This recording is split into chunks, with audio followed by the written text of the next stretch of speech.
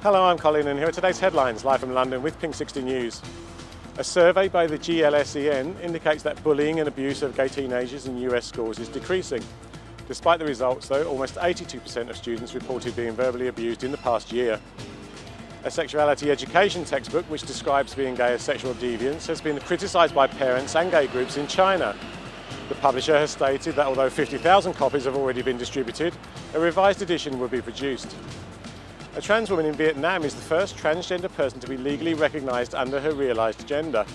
Pham Le Quynh Tram said, "I can't believe that this is true." Actress cum producer Drew Barrymore is the new owner of West Hollywood's gay go-go bar Revolver.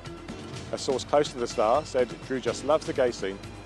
And finally, controversial camp British comedian Julian Clary won the UK's Celebrity Big Brother over the weekend. On hearing the news, Julian said, "You have made a 53-year-old homosexual very happy." Well, that's all from us here in London. Join us again tomorrow.